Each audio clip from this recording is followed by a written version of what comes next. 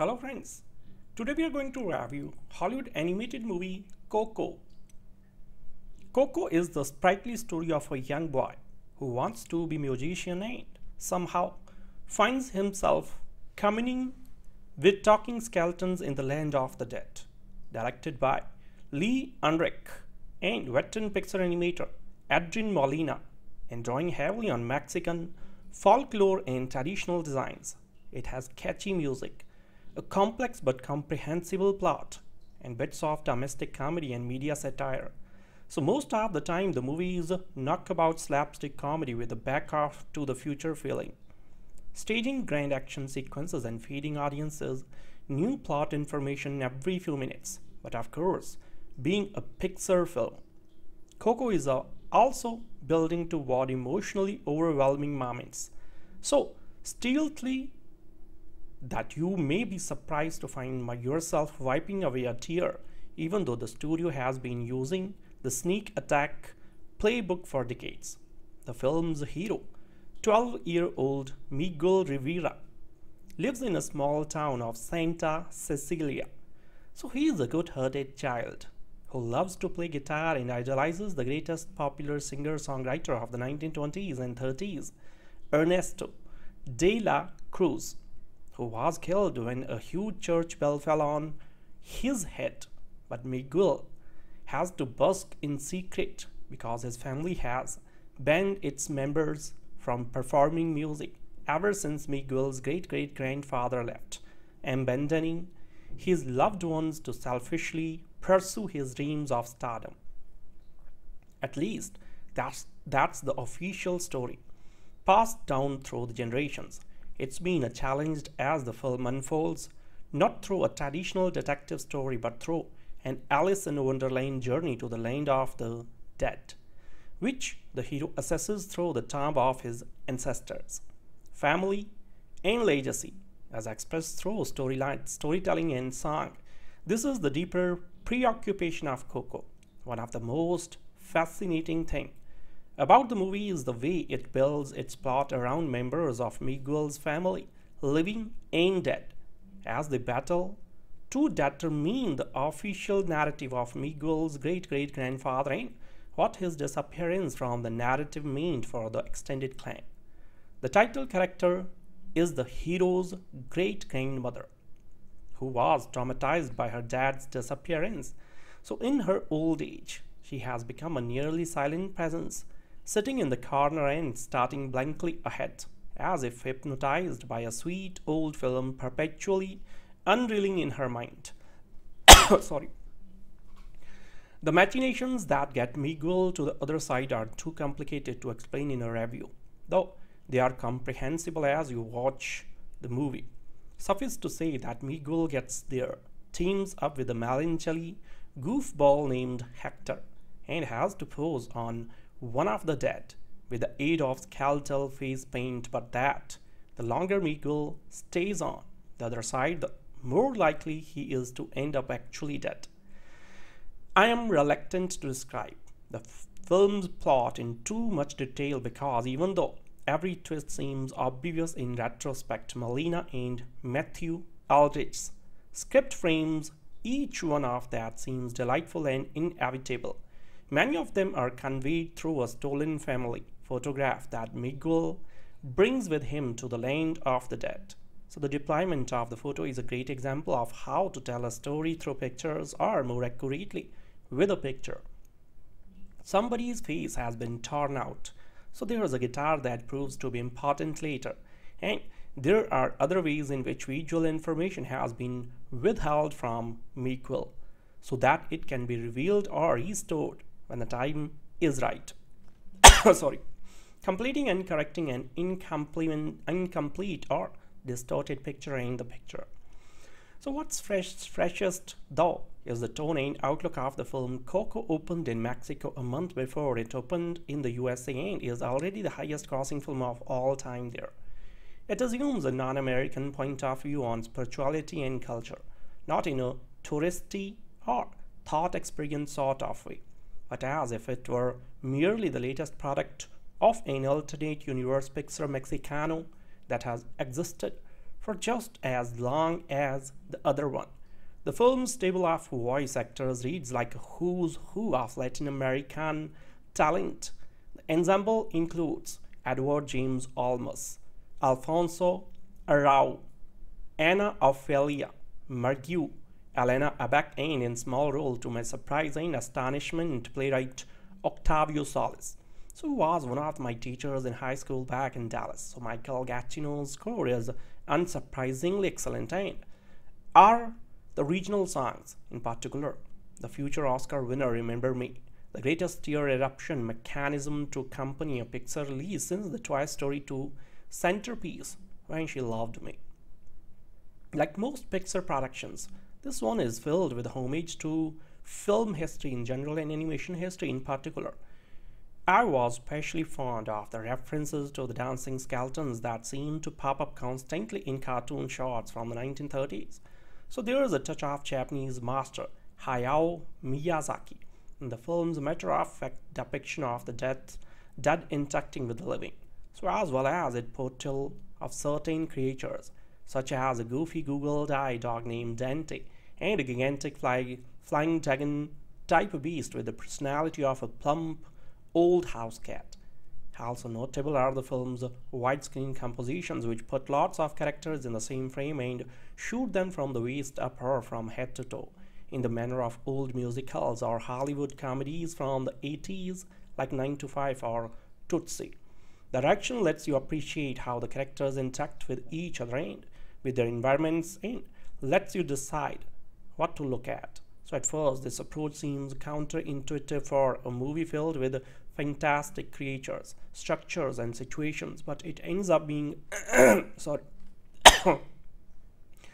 But it ends up being effective for that very reason. It makes you feel as though you are seeing a record of things that are actually happening, and it makes Coco feel gentle and unassuming, even though it's a big, brash, loud film. I had some minor quibbles about Coco while I was watching it, but I can't remember what they were. The film is a classic, a multi-generational story by Disney Pictures about the power of family relationships. Disney Pictures has repeatedly raised the bar of animated movies by telling stories that would appeal to children and adults alike. Sorry. But their past couple of films seem to miss that crucial element of storytelling, leading to some subpar entries in their otherwise impressive catalog. Coco is an original tale and a highly imaginative one at that, by writer-co-director Adrian Molina. Based in Mexico, it introduces us to the Rivera family who makes shoes for a living, and everyone absolutely despises anything related to music, except for little Miguel Rivera, who shines shoes, but aspires to be a musician. Through the course of the film, Miguel enters the land of the dead and learns the truth about who his family really is. Coco is colorful and vibrant, blending a number of unique personalities and vivid landscapes. Director Lee Unkrich keeps the narrative taut, throwing in a couple of twists along with some truly powerful moments that will invariably pull at your heartstrings.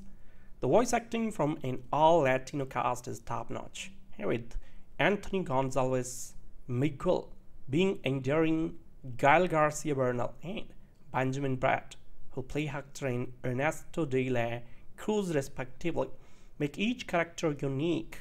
Rean Victor as the voice-cracking Feisty Abuelita is a treat. Even Dante Miguel's pet street dog, who doesn't have any lines, is adorable and plays a vital role too. So going beyond the usual follow your dreams mantra, Coco has multiple messages to take home. So it's also a cautionary tale about the pitfalls of being a celebrity, and more importantly an ode to family, especially the ones who aren't with us anymore. Even though it's primarily set in Mexico and steeped in their culture, anyone who values family and music will connect with it immediately. So expect the guitar sales to spike as musically inclined kids will be inspired to take up lessons. So the fact that even some adults might be tempted to do the same is a part testament to why this film works so well. Coco shows us what Disney Pictures does best and reminds us that it still hasn't lost its touch. So take your kids along for it, and if you don't have any, don't hesitate to go alone. Every so often, but not often enough. Sorry. A film comes along with such stirring visuals that tears begin to well up, and the viewer feels overcome by the transcendence beauty on screen. There are several moments with this effect in Pixar's Coco, the Pixar Animation Studios' 19th feature and one of the finest in the last decade, when its young hero, a 12-year-old Miguel Rivera, crosses a bridge of bright orange Aztec marigolds and looks at the bustling afterlife metropolis populated by millions of the skeletal deceased. He freezes in wonder.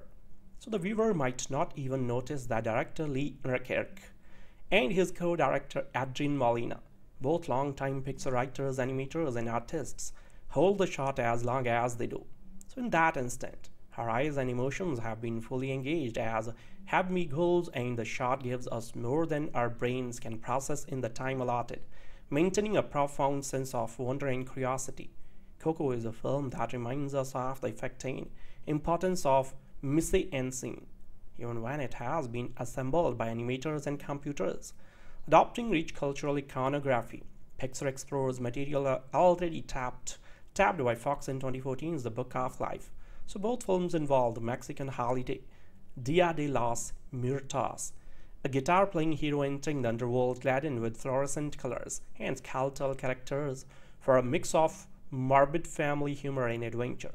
But weighing the two is like drawing a comparison between Roger Corman's Carnosaur and Steven Spielberg's Jurassic Park. They both opened in 1993 and feature escaped dinosaurs. Sorry.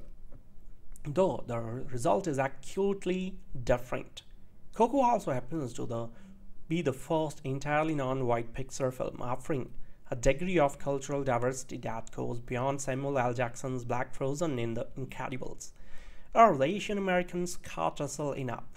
So the film also strays from the jealousy US-based perspective of most animated features, steeping the viewer in a Latin American culture identity, complete with alternative representations of spirituality, religion, and family values. Set in a small town of Santa Cecilia, Coco follows Miguel's unlikely passion to play the guitar, which, not unlike the Persian rodent Remy from Pixar's Ratatouille, or the isolated robot in Wall-E, who yearns for companionship, remains a distant dream given the limitations set upon him. Miguel idolizes the great Mexican film star Ernesto de la Cruz, a singer-songwriter of early cinema who has long since died and dreams of performing like de la Cruz someday. He watches the star's old movies, where he learned to sing and play guitar, but he must keep his passion for music a secret.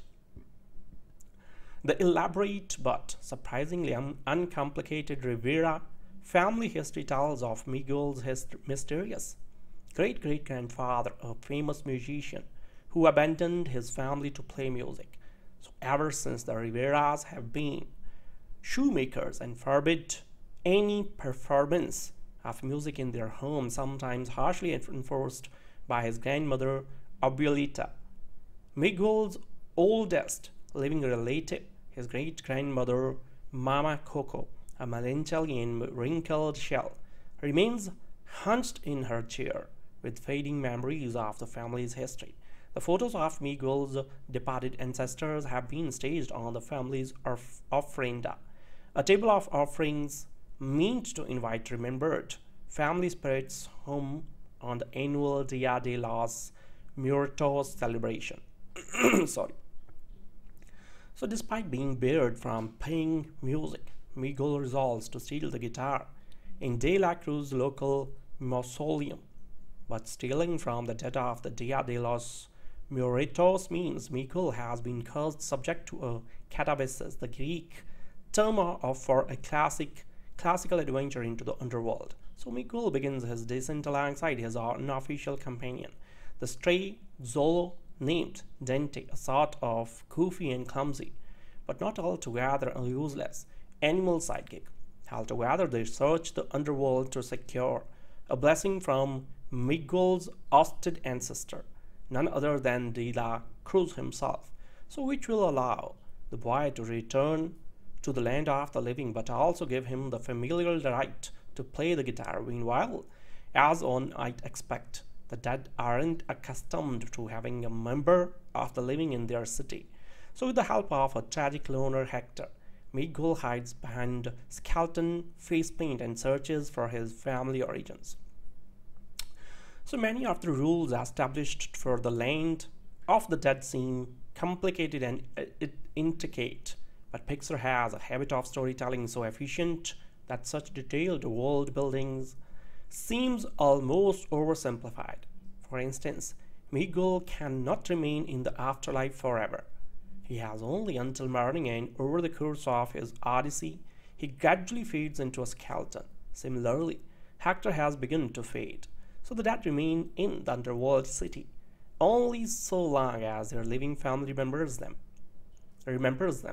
So Hector has no family to place his photo on their ofrenda, and so he helps Miguel in exchange for displaying his photo to ensure he is not forgotten. Miguel's skeletal ancestors, sorry, led by his great-great-grandmother Mama Imelda, who first started the family's ban on music, tried to recover him from Hector, helped along by vivid glowing spirit animals called Alebrije. So some of the plot machinations may seem obvious, including a twist that comes as no surprise at all, but the emotional weight of the narrative lends substance to Miguel, making every step in his journey a significant one.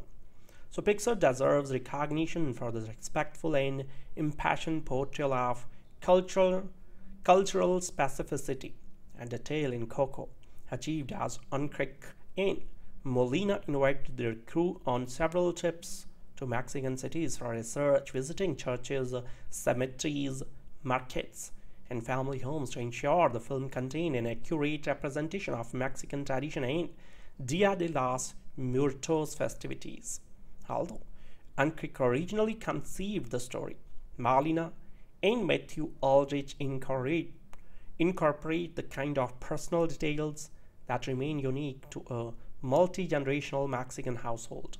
So the film's music also bears a distinct cultural signature. Michael Giacchino composed the score using an orchestra comprised of many Latin American musicians who used instruments outside of the usual orchestra norm. So the many songs in the film prove memorable and astoundingly performed, specifically those by the 12-year-old Gonzalez, whose love for mariachi is evident, but the lovely aesthetics and heart of the narrative occupy the center stage. When so many films contain unmemorable visuals, the mice end scene in Coco has been labored over by hundreds of animators to create something uncommonly beautiful. So there are moments when the eyes wander about the screen, lost in fascinating details. In one sequence, Miguel and Hector have been dropped into a skin hole with the groundwater at the bottom, and the animated water appears photoreal.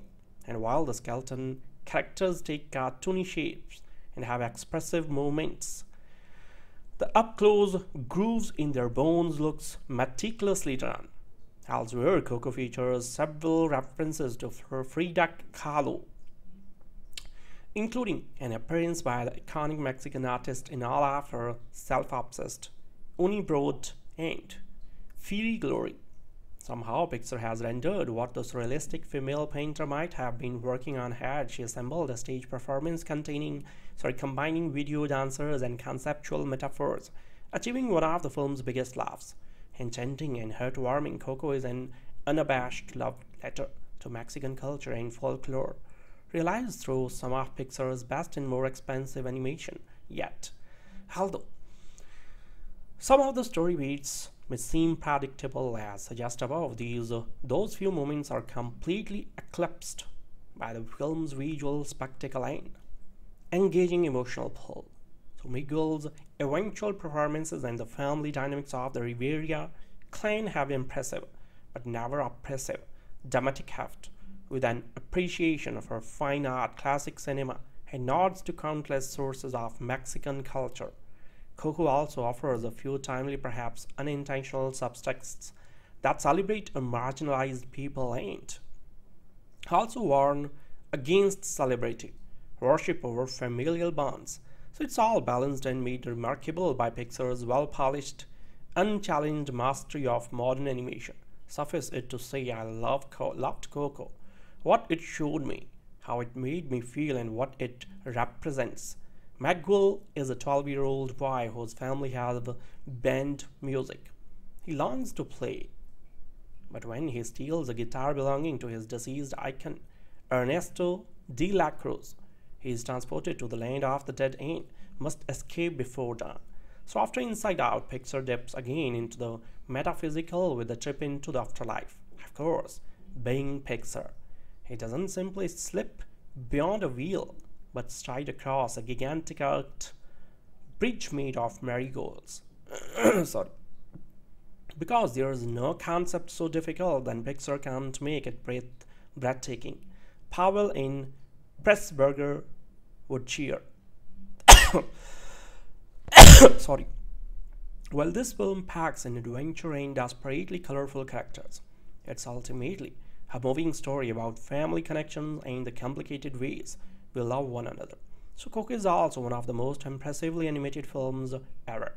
So there are sequences in the real world where the attention to detail creates such a lifelike environment that it's almost jarring to see an animated boy running along what appears to be an actual fluorescent lit Mexican street.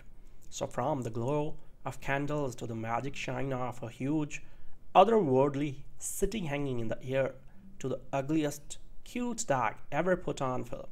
So every design element here is spectacular, and the sheer beauty holds attention even during the film's more familiar chase sequence.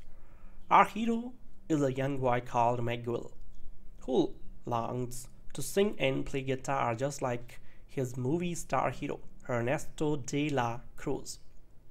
But there is a problem. Generations before, his great-great-grandmother's heart was broken when her musician husband abandoned her, and since then she has forbidden the entire family from enjoying or playing music. Miguel can't bear the restriction, but when he steals a guitar from his idol's tomb, he finds himself transported to the land of the dead, and while the skeletons that surround him, they are remarkably friendly. They are still skeletons. Miguel discovers he is unable to get home unless he finds a deceased member of his family to give him a blessing. He then teams up with the dead man Hector to find his missing ancestor and get home. So there is a fair amount of expositionary heavy lifting to establish the rules of the land of the dead and the Dia de Muertos, when the deceased can visit the living. But once that's done, the film races toward an immensely touching finale via a series of spectacular musical numbers courtesy of Frozen's Robert Lopez and Kristin Anderson Lopez. The commitment to Mexican culture is absolute, with Pixar good luck charm John Ratzenberger, the only non-Mexican voice in the film. Local foods and traditions such as albergues are everywhere, and the representation is not just a moral good, but makes for more original storytelling. So what's more, the themes about creativity, love and family are universal, are appealing. Here ultimately has to find peace in the land of the living. With the help of the dead, and the way he does so will squeeze a tear from all but the hardest hurt. So Picture has raised the animation bar again with its most musical and arguably most magical film yet. If this is the afterlife we are all headed to, don't fear the Reaper. Being simultaneously life-affirming and death-obsessed is a tough act for any film to pull off, but Coco manages it. Sorry. This might start bringing Pixar Studios back from the dead. I had feared the worst from this movie's Mexican Day of the Dead trope, expecting a tiresome parody of sub-Halloweeny horror masks under a sombrero of glitches.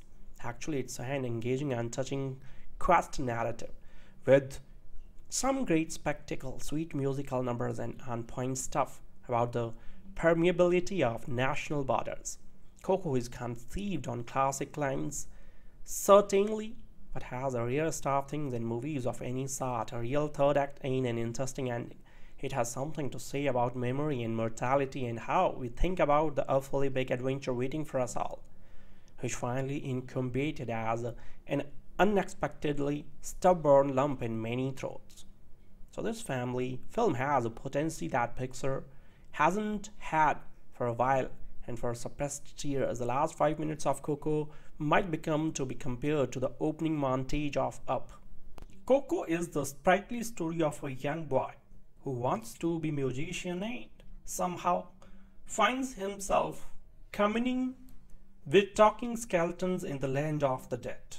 Directed by Lee Unkrich and veteran Pixar animator Adrian Molina, and drawing heavily on Mexican folklore and traditional designs. It has catchy music, a complex but comprehensible plot, and bits of domestic comedy and media satire. So most of the time the movie is a knockabout slapstick comedy with a back off to the future feeling, staging grand action sequences and feeding audiences new plot information every few minutes. But of course, being a Pixar film, Coco is also building toward emotionally overwhelming moments, so stealthily that you may be surprised to find yourself wiping away a tear, even though the studio has been using the sneak attack playbook for decades. The film's hero, 12-year-old Miguel Rivera, lives in a small town of Santa Cecilia. So he is a good-hearted child who loves to play guitar and idolizes the greatest popular singer-songwriter of the 1920s and 30s, Ernesto de la Cruz, who was killed when a huge church bell fell on his head. But Miguel has to busk in secret because his family has banned its members from performing music ever since Miguel's great-great-grandfather left, abandoning his loved ones to selfishly pursue his dreams of stardom. At least that's the official story, passed down through the generations. It's been challenged as the film unfolds, not through a traditional detective story but through an Alice in Wonderland journey to the land of the dead, which the hero assesses through the tomb of his ancestors, family, and legacy, as expressed through storytelling and song. This is the deeper preoccupation of Coco. One of the most fascinating things about the movie is the way it builds its plot around members of Miguel's family, living and dead, as they battle to determine the official narrative of Miguel's great-great-grandfather and what his disappearance from the narrative meant for the extended clan. The title character is the hero's great-grandmother, who was traumatized by her dad's disappearance. So in her old age, she has become a nearly silent presence, sitting in the corner and staring blankly ahead, as if hypnotized by a sweet old film perpetually unreeling in her mind. Sorry. The machinations that get Miguel to the other side are too complicated to explain in a review, though they are comprehensible as you watch the movie.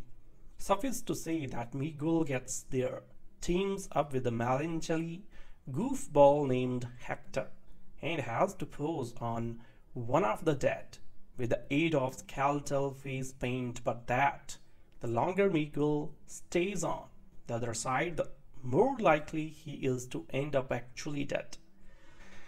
I am reluctant to describe the film's plot in too much detail because even though every twist seems obvious in retrospect, Molina and Matthew Aldrich's script frames each one of that seems delightful and inevitable. Many of them are conveyed through a stolen family photograph that Miguel brings with him to the land of the dead. So the deployment of the photo is a great example of how to tell a story through pictures, or more accurately, with a picture. Somebody's face has been torn out, so there is a guitar that proves to be important later. And there are other ways in which visual information has been withheld from Mequel, so that it can be revealed or restored when the time is right. Sorry. Completing and correcting an incomplete or distorted picture in the picture. So what's freshest though is the tone and outlook of the film. Coco opened in Mexico a month before it opened in the USA and is already the highest grossing film of all time there.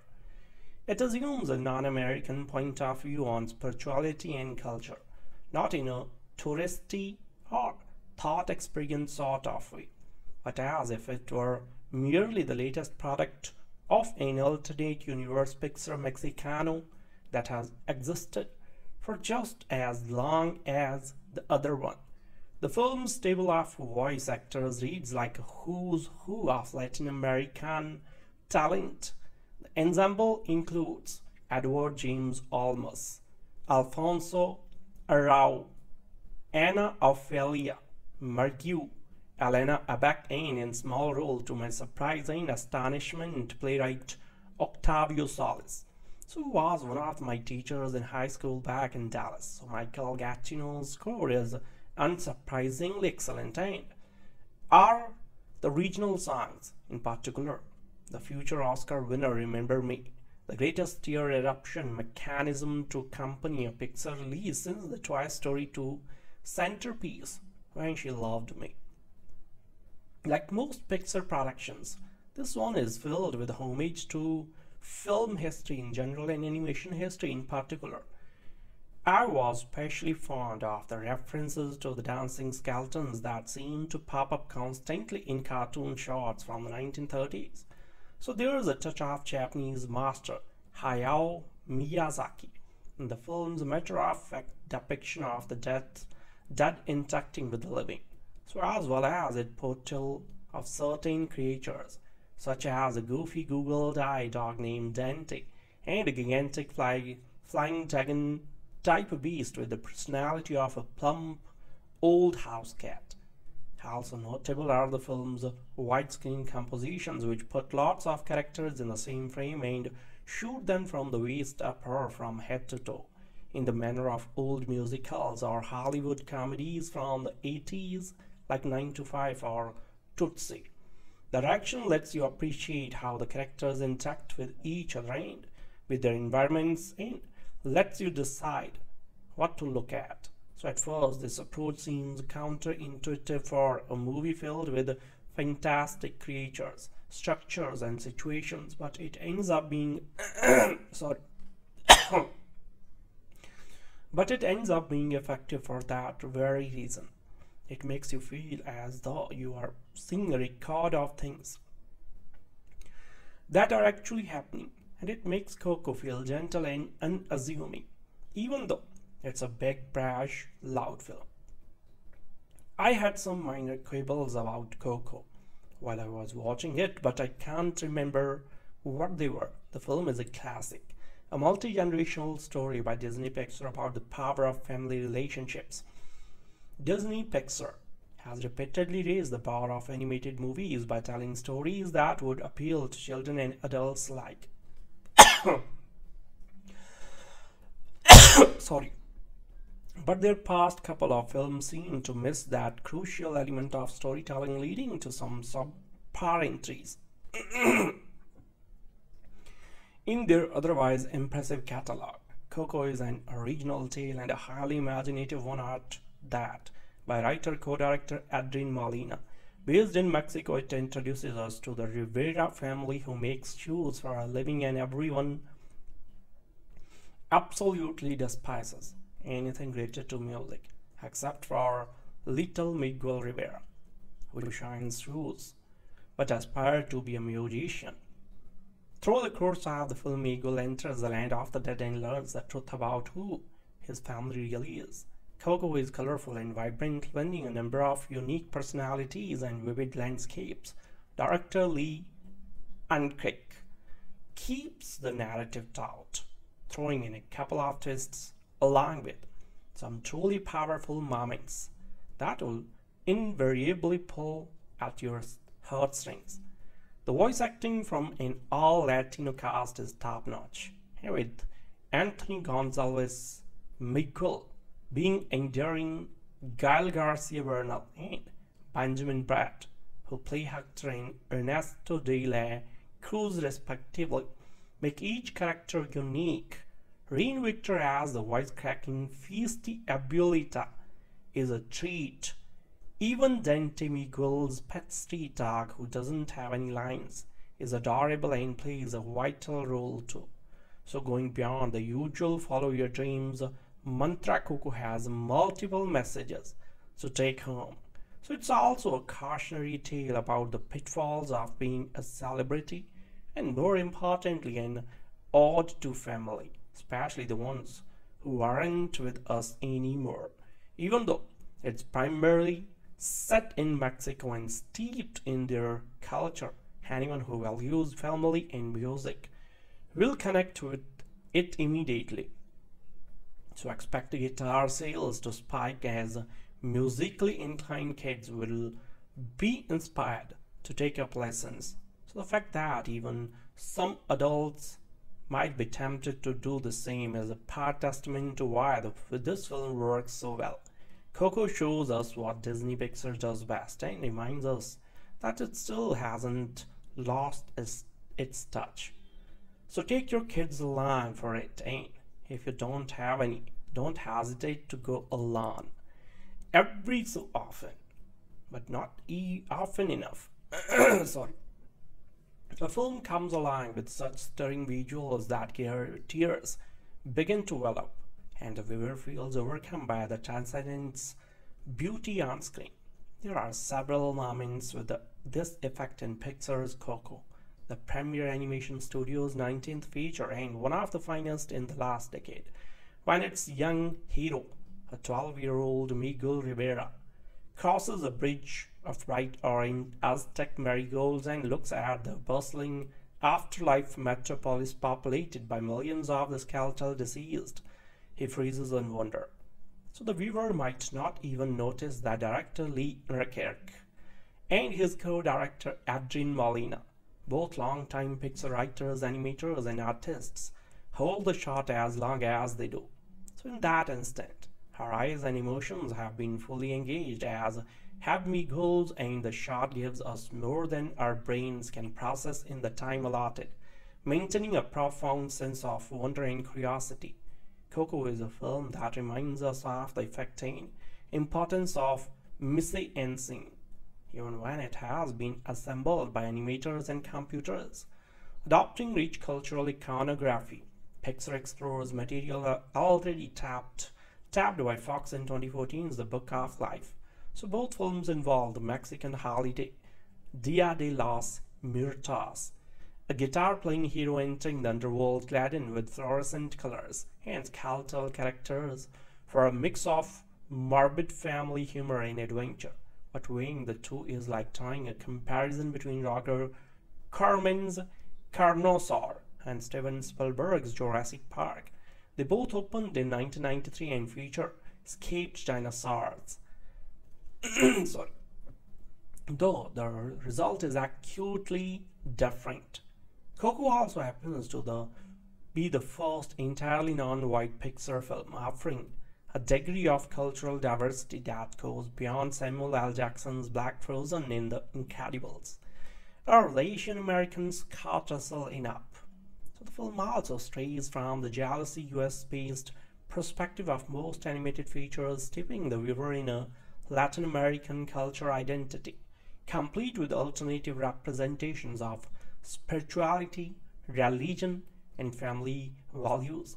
Set in a small town of Santa Cecilia, Coco follows Miguel's unlikely passion to play the guitar, which, not unlike the Persian rodent Remy from Pixar's Ratatouille, or the isolated robot in Wall-E, who yearns for companionship, remains a distant dream given the limitations set upon him.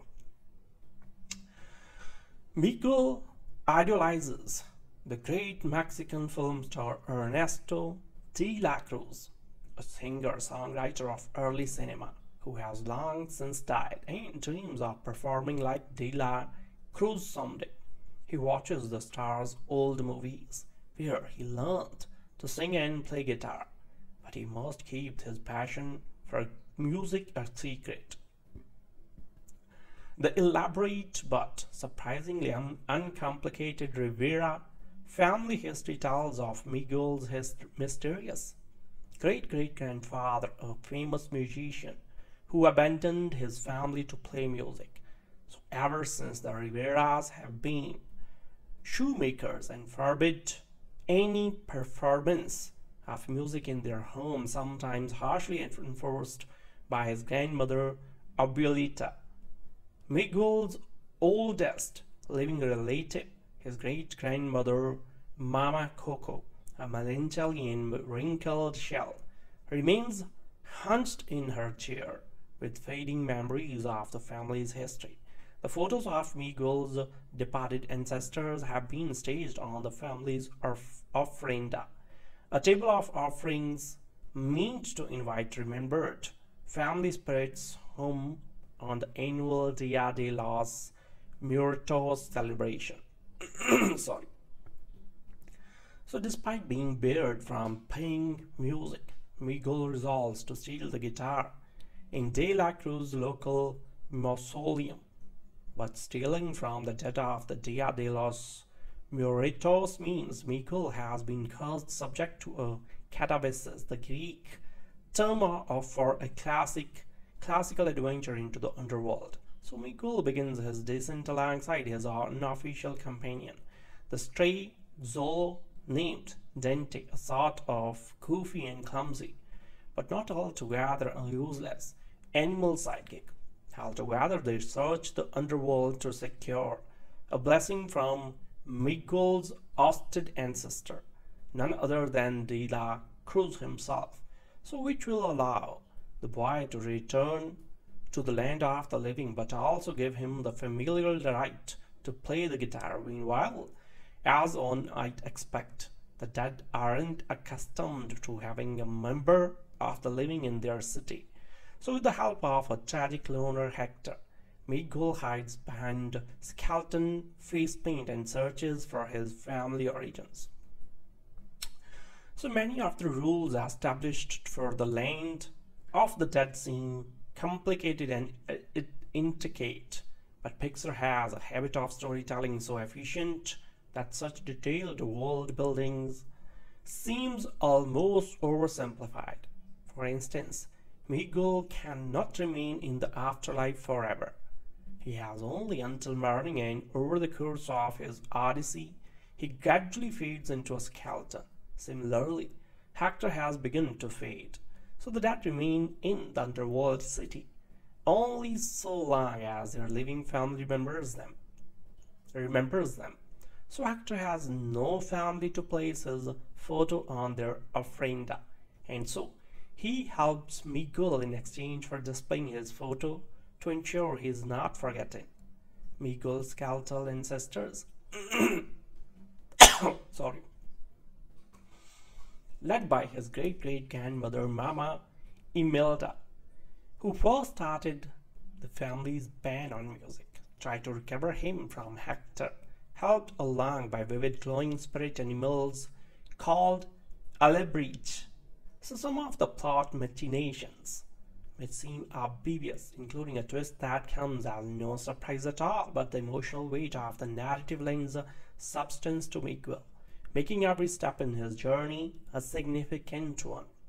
So Pixar deserves recognition for the respectful and impassioned portrayal of cultural specificity and detail in Coco, achieved as Unkrich and Molina invited their crew on several trips to Mexican cities for research, visiting churches, cemeteries, markets, and family homes to ensure the film contained an accurate representation of Mexican tradition and Dia de los Muertos festivities.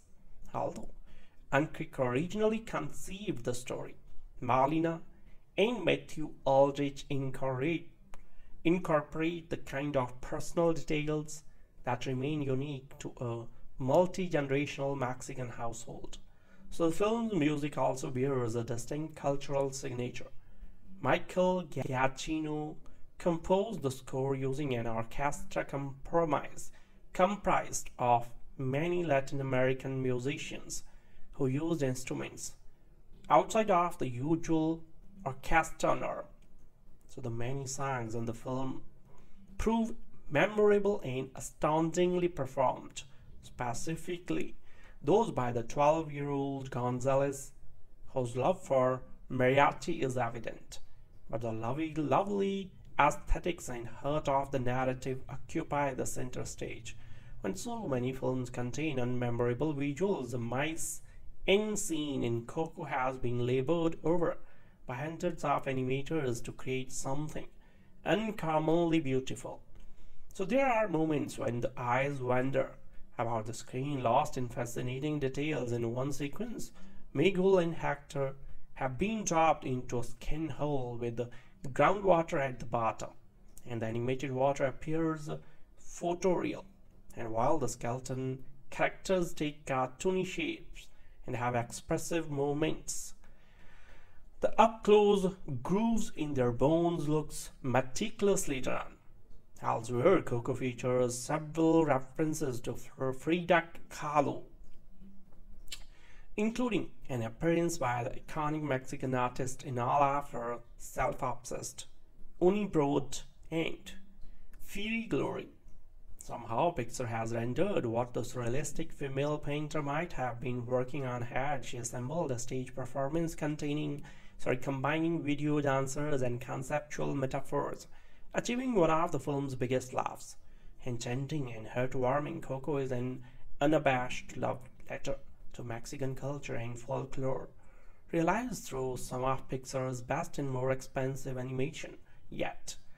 Although some of the story beats may seem predictable as suggested above, those few moments are completely eclipsed by the film's visual spectacle and engaging emotional pull.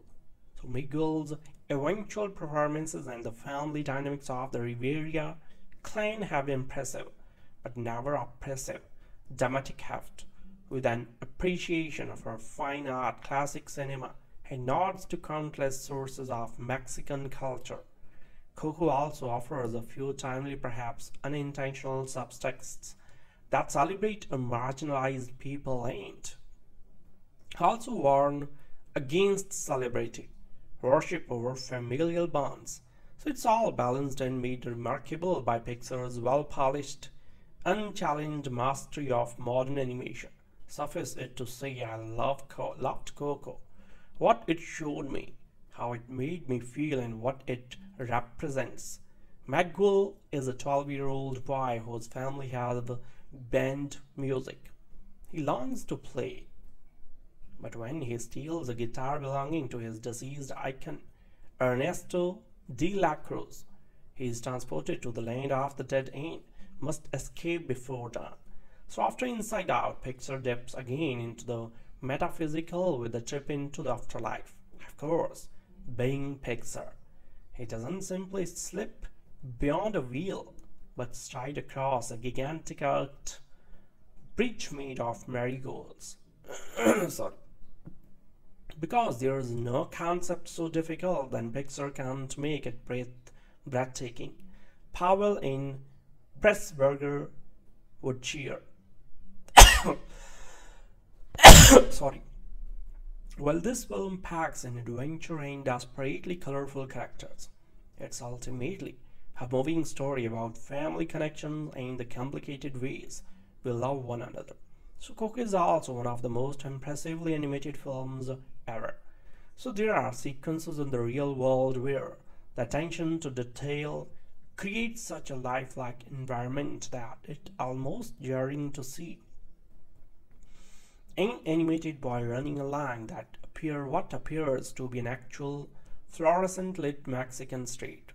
So from the glow of candles to the magic shine of a huge otherworldly city hanging in the air to the ugliest cute dog ever put on film. So every design element here is spectacular, and the sheer beauty holds attention even during the film's more familiar chase sequence. Our hero is a young boy called Miguel, who longs to sing and play guitar just like his movie star hero, Ernesto de la Cruz. But there is a problem. Generations before, his great grandmother's heart was broken when her musician husband abandoned her, and since then she has forbidden the entire family from enjoying or playing music. Miguel can't bear the restriction, but when he steals a guitar from his idol's tomb, he finds himself transported to the land of the dead, and while the skeletons that surround him, they are remarkably friendly. They are still skeletons. Miguel discovers he is unable to get home unless he finds a deceased member of his family to give him a blessing. He then teams up with the dead man Hector to find his missing ancestor and get home. So there is a fair amount of expositionary heavy lifting to establish the rules of the land of the dead and the Dia de Muertos, when the deceased can visit the living. But once that's done, the film races toward an immensely touching finale via a series of spectacular musical numbers courtesy of Frozen's Robert Lopez and Christine Anderson Lopez. The commitment to Mexican culture is absolute, with Pixar good luck charm John Ratzenberger, the only non-Mexican voice in the film. Local foods and traditions such as albergues are everywhere, and the representation is not just a moral good, but makes for more original storytelling. So what's more, the themes about creativity, love and family are universal, are appealing. Here ultimately has to find peace in the land of the living. With the help of the dead, in the way he does so will squeeze a tear from all but the hardest hurt. So Picture has raised the animation bar again with its most musical and arguably most magical film yet.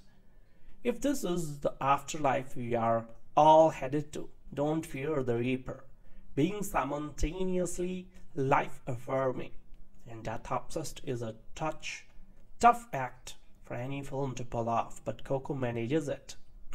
Sorry. This might start bringing Pixar Studios back from the dead. I had feared the worst from this movie's Mexican Day of the Dead trope, expecting a tiresome parody of sub-Halloweeny horror masks under a sombrero of glitches. Actually, it's an engaging and touching quest narrative with some great spectacle, sweet musical numbers, and on-point stuff about the permeability of national borders. Coco is conceived on classic lines, certainly, but has the rarest of things in movies of any sort, a real third act and an interesting ending. It has something to say about memory and mortality and how we think about the awfully big adventure waiting for us all, which finally incubated as an unexpectedly stubborn lump in many throats. So this family film has a potency that Pixar hasn't had for a while, and for suppressed years, the last 5 minutes of Coco might become to be compared to the opening montage of Up. Coco is the sprightly story of a young boy who wants to be a musician and somehow finds himself communing with talking skeletons in the land of the dead. Directed by Lee Unkrich and veteran Pixar animator Adrian Molina, and drawing heavily on Mexican folklore and traditional designs. It has catchy music, a complex but comprehensible plot, and bits of domestic comedy and media satire. So most of the time the movie is a knockabout slapstick comedy with a back off to the future feeling, staging grand action sequences and feeding audiences new plot information every few minutes. But of course, being a Pixar film, Coco is also building toward emotionally overwhelming moments. So, stealthily, that you may be surprised to find yourself wiping away a tear, even though the studio has been using the sneak attack playbook for decades. The film's hero, 12-year-old Miguel Rivera, lives in a small town of Santa Cecilia. So he is a good-hearted child who loves to play guitar and idolizes the greatest popular singer-songwriter of the 1920s and 30s, Ernesto de la Cruz, who was killed when a huge church bell fell on his head. But Miguel has to busk in secret because his family has banned its members from performing music ever since Miguel's great-great-grandfather left, abandoning his loved ones to selfishly pursue his dreams of stardom. At least, that's the official story, passed down through the generations. It's been challenged as the film unfolds, not through a traditional detective story, but through an Alice in Wonderland journey to the land of the dead, which the hero assesses through the tomb of his ancestors, family, and legacy, as expressed through storytelling and song. This is the deeper preoccupation of Coco. One of the most fascinating things about the movie is the way it builds its plot around members of Miguel's family, living and dead, as they battle to determine the official narrative of Miguel's great-great-grandfather and what his disappearance from the narrative meant for the extended clan. The title character is the hero's great-grandmother, who was traumatized by her dad's disappearance. So in her old age, she has become a nearly silent presence, sitting in the corner and starting blankly ahead, as if hypnotized by a sweet old film perpetually unreeling in her mind. Sorry. The machinations that get Miguel to the other side are too complicated to explain in a review, though they are comprehensible as you watch the movie. Suffice to say that Miguel gets there, teams up with a melancholy goofball named Hector, and has to pose on one of the dead with the aid of skeletal face paint, but that the longer Miguel stays on the other side, the more likely he is to end up actually dead. I am reluctant to describe the film's plot in too much detail because even though every twist seems obvious in retrospect, Molina and Matthew Aldrich's script frames each one of that seems delightful and inevitable. Many of them are conveyed through a stolen family photograph that Miguel brings with him to the land of the dead. So the deployment of the photo is a great example of how to tell a story through pictures, or more accurately, with a picture. Somebody's face has been torn out, so there is a guitar that proves to be important later, and there are other ways in which visual information has been withheld from Miguel, so that it can be revealed or restored when the time is right. Sorry. Completing and correcting an incomplete or distorted picture in the picture. So what's freshest though is the tone and outlook of the film. Coco opened in Mexico a month before it opened in the USA and is already the highest grossing film of all time there. It assumes a non-American point of view on spirituality and culture, not in a touristy or thought experience sort of way, but as if it were merely the latest product of an alternate universe Pixar Mexicano that has existed for just as long as the other one. The film's stable of voice actors reads like a who's who of Latin American talent. The ensemble includes Edward James Olmos, Alfonso Arau, Ana Ofelia Margue, Elena Abac, and in small role to my surprise and astonishment, playwright Octavio Solis, who was one of my teachers in high school back in Dallas. So Michael Giacchino's score is unsurprisingly excellent, and are the regional songs, in particular the future Oscar winner Remember Me, the greatest tear eruption mechanism to accompany a Pixar release since the Toy Story 2 centerpiece, When She Loved Me. Like most Pixar productions, this one is filled with homage to film history in general and animation history in particular. I was especially fond of the references to the dancing skeletons that seem to pop up constantly in cartoon shorts from the 1930s. So there is a touch of Japanese master Hayao Miyazaki in the film's matter-of-fact depiction of the dead interacting with the living, so as well as its of certain creatures, such as a goofy Google-eyed dog named Dante and a gigantic flying dragon-type beast with the personality of a plump old house cat. Also notable are the film's widescreen compositions, which put lots of characters in the same frame and shoot them from the waist up or from head to toe, in the manner of old musicals or Hollywood comedies from the 80s like 9 to 5 or Tootsie. The direction lets you appreciate how the characters interact with each other and with their environments and lets you decide what to look at. So at first, this approach seems counterintuitive for a movie filled with fantastic creatures, structures, and situations, but it ends up being sorry, but it ends up being effective for that very reason. It makes you feel as though you are seeing a record of things that are actually happening, and it makes Coco feel gentle and unassuming, even though it's a big, brash, loud film. I had some minor quibbles about Coco while I was watching it, but I can't remember what they were. The film is a classic, a multi-generational story by Disney Pictures about the power of family relationships. Disney Pictures has repeatedly raised the bar of animated movies by telling stories that would appeal to children and adults alike. Sorry. But their past couple of films seem to miss that crucial element of storytelling, leading to some subpar entries in their otherwise impressive catalog. Coco is an original tale and a highly imaginative one at that, by writer-co-director Adrian Molina. Based in Mexico, it introduces us to the Rivera family who makes shoes for a living, and everyone absolutely despises anything related to music, except for little Miguel Rivera, who shines shoes but aspires to be a musician. Through the course of the film, Miguel enters the land of the dead and learns the truth about who his family really is. Coco is colorful and vibrant, blending a number of unique personalities and vivid landscapes.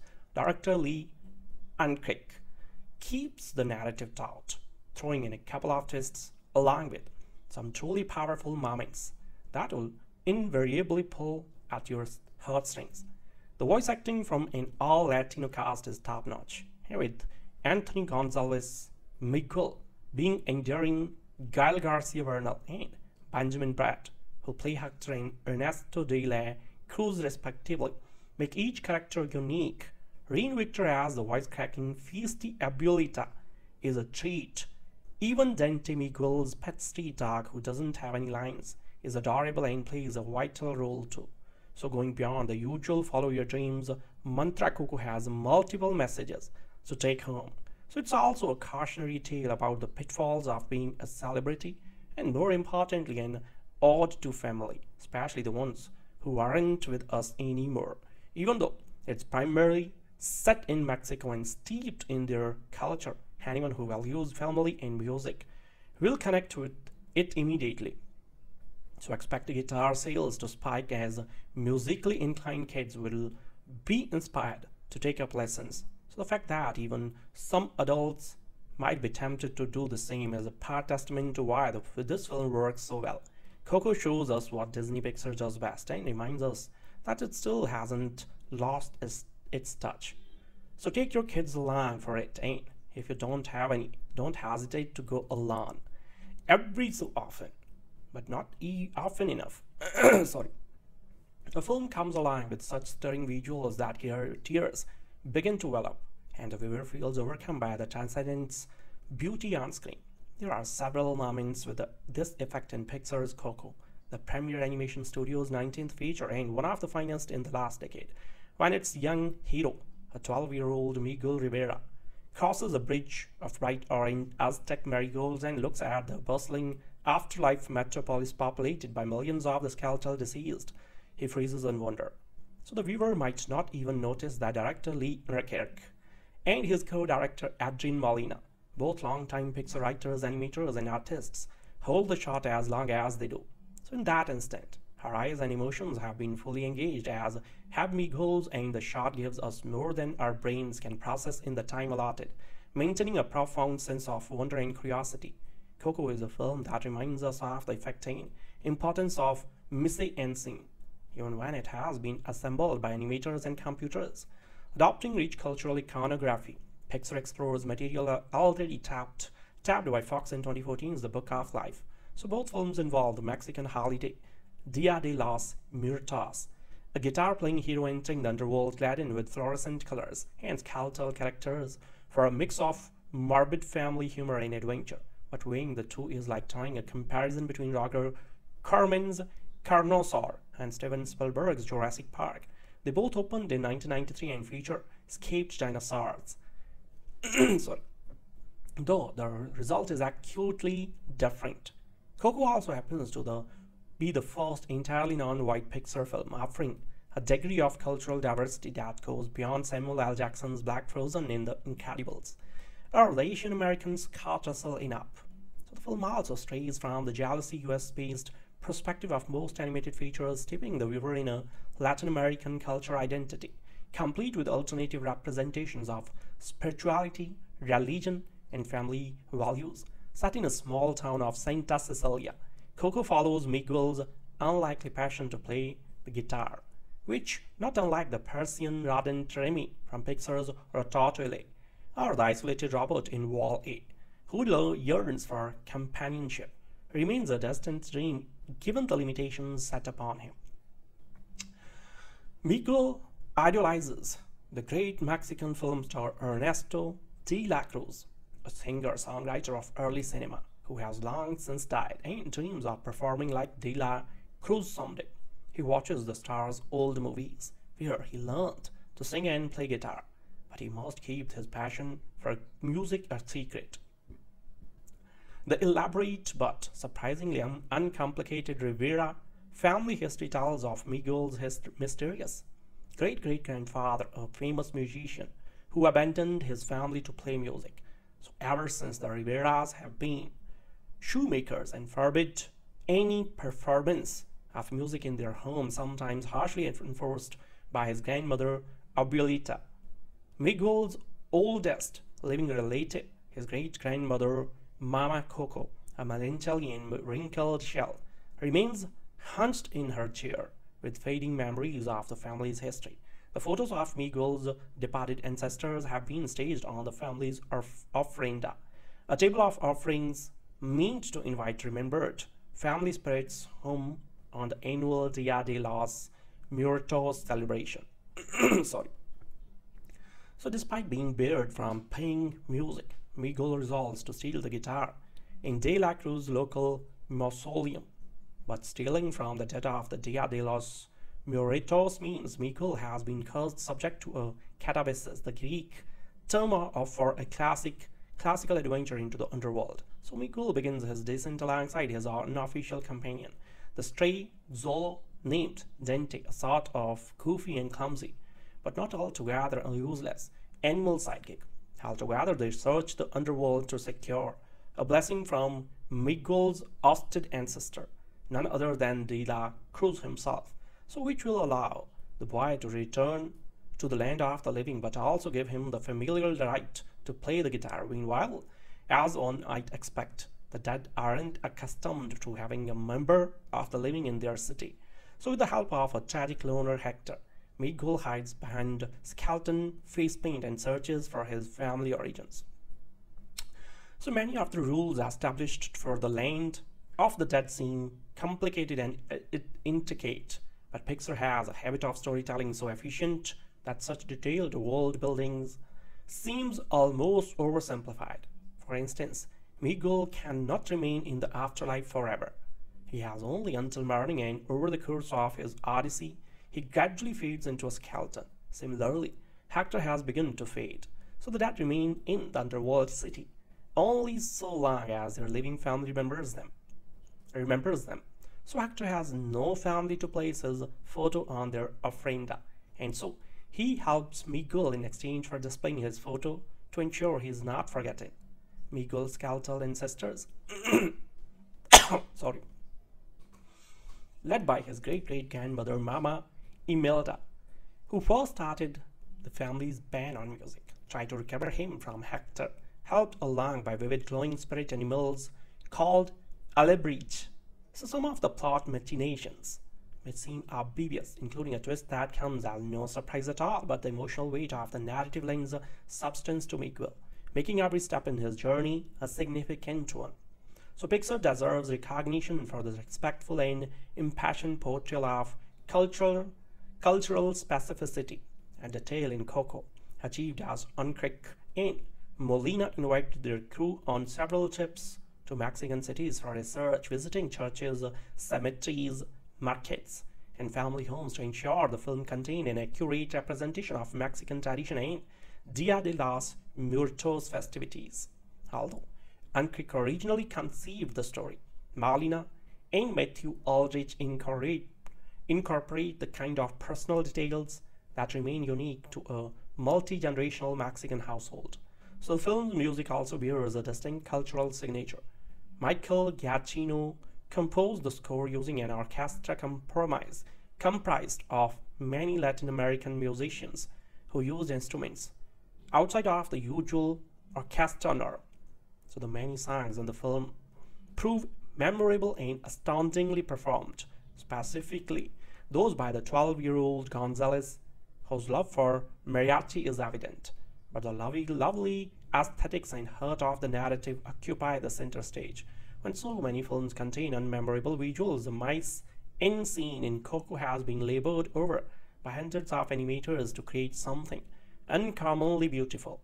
So there are moments when the eyes wander about the screen, lost in fascinating details. In one sequence, Miguel and Hector have been dropped into a skin hole with the groundwater at the bottom, and the animated water appears photoreal. And while the skeleton characters take cartoony shapes and have expressive movements, the up-close grooves in their bones looks meticulously done. Elsewhere, Coco features several references to Frida Kahlo, including an appearance by the iconic Mexican artist in all of her self-obsessed unibrow and fiery glory. Somehow, Pixar has rendered what the surrealistic female painter might have been working on had she assembled a stage performance combining video dancers and conceptual metaphors, achieving one of the film's biggest laughs. Enchanting and heartwarming, Coco is an unabashed love letter to Mexican culture and folklore, realized through some of Pixar's best and more expensive animation yet. Although some of the story beats may seem predictable as suggested above, those few moments are completely eclipsed by the film's visual spectacle and engaging emotional pull. So Miguel's eventual performances and the family dynamics of the Rivera clan have impressive, but never oppressive, dramatic heft, with an appreciation for fine art, classic cinema, and nods to countless sources of Mexican culture. Coco also offers a few timely, perhaps unintentional subtexts that celebrate a marginalized people and also warn against celebrity worship over familial bonds. So it's all balanced and made remarkable by Pixar's well-polished, unchallenged mastery of modern animation. Suffice it to say, I loved Coco, what it showed me, how it made me feel, and what it represents. Miguel is a 12-year-old boy whose family has band music.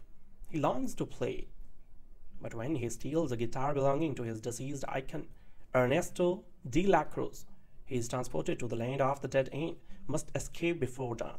So after Inside Out, Pixar dips again into the metaphysical with a trip into the afterlife. Of course, being Pixar, he doesn't simply slip beyond a wheel, but stride across a gigantic arched bridge made of marigolds. Sorry. Because there is no concept so difficult than Pixar can't make it breathtaking. Powell and Pressburger would cheer. Sorry. Well, this film packs an adventure and desperately colorful characters. It's ultimately a moving story about family connections and the complicated ways we love one another. So Coco is also one of the most impressively animated films ever. So there are sequences in the real world where the attention to detail creates such a lifelike environment that it's almost jarring to see an animated boy running along what appears to be an actual fluorescent lit Mexican street.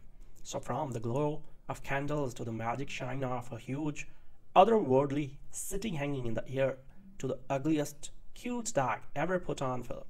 So every design element here is spectacular, and the sheer beauty holds attention even during the film's more familiar chase sequence.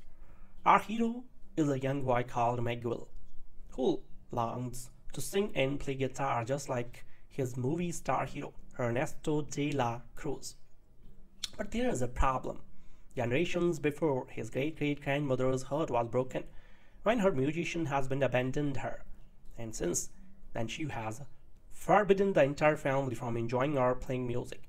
Miguel can't bear the restriction. But when he steals a guitar from his idol's tomb, he finds himself transported to the land of the dead, and while the skeletons that surround him, they are remarkably friendly.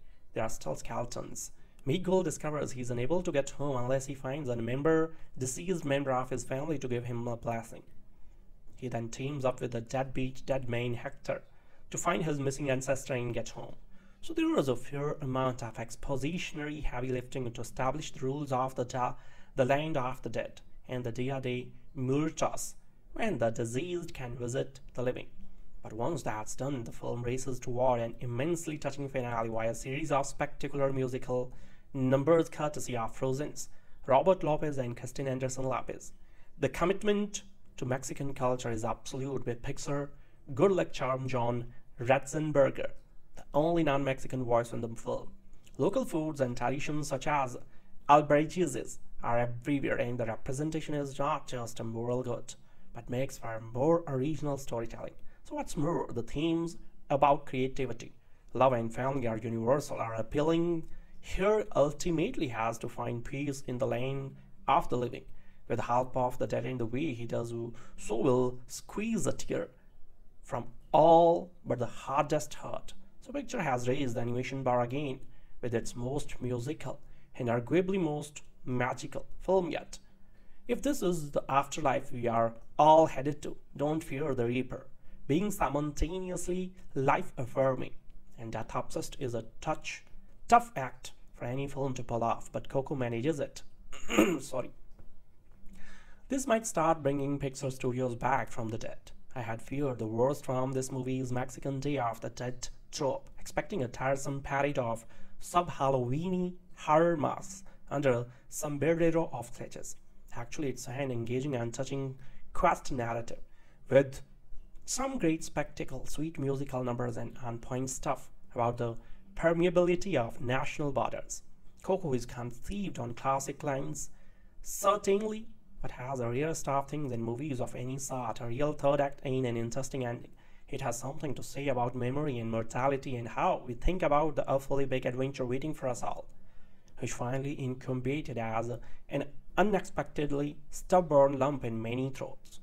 So this film has a potency that Pixar hasn't had for a while, and for suppressed tears, the last 5 minutes of Coco might become to be compared to the opening montage of Up.